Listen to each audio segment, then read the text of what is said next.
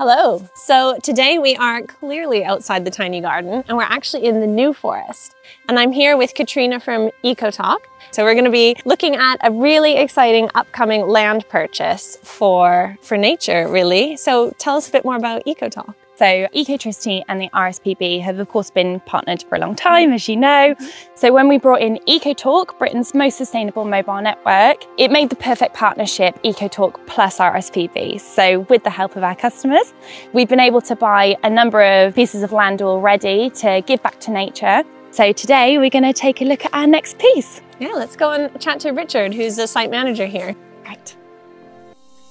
So the New Forest is one of the most biodiverse national parks in the country. It's covered predominantly by lowland heath, but also a lot of broadleaf woodland as well, and some grasslands. And Franchises Lodge Reserve, which now belongs to the RSPB, sits within that landscape. Some of the land that we own at the moment is behind us, and then there's areas that we're hoping to purchase that will link up to this area of land. And it fits very closely within the reserve itself, but also to two sites of special scientific interest on either side of our reserve.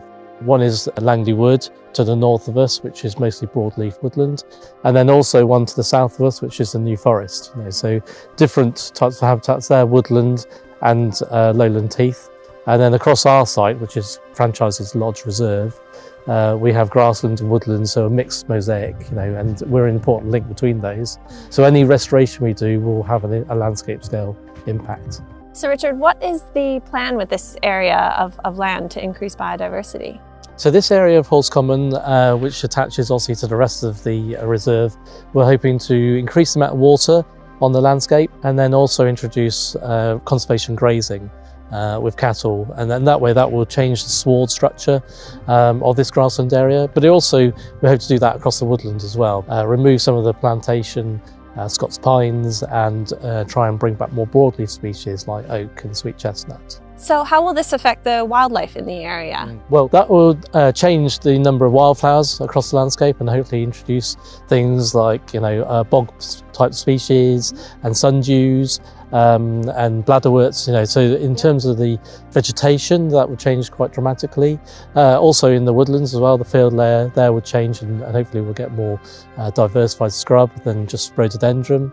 And then in consequence for that, we will then get a more increased amounts of invertebrates, and that will also boost the species, of birds across the landscape as well. And so what sort of birds might this new area, once it's developed, entice?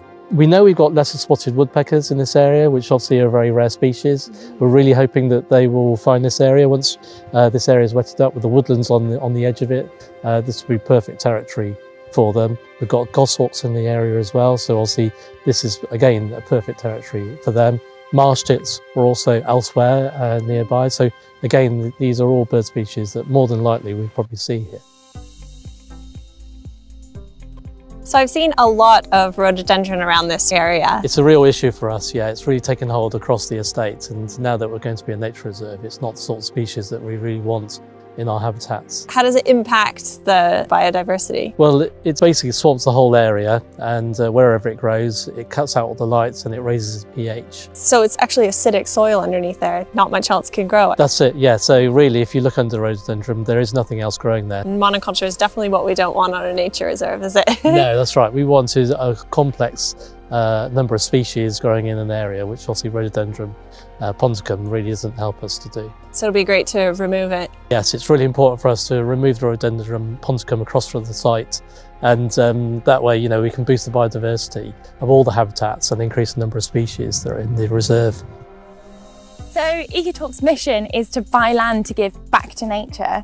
How is that making a difference here? It's going to make a major difference to this area of the landscape.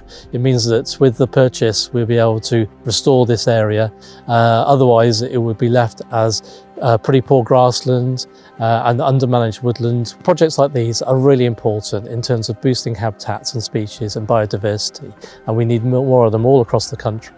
And certainly, that is the focus, of the RSPB and yourselves and many organisations like us, and that is the emphasis at the moment with the government as well, that we should be thinking ahead of how we boost our habitats, to support those creatures. And obviously your support really helps us to do that. So thank you so much, Richard, for having us today and giving us a tour around. It's clearly really important to be buying this piece of Horse Common.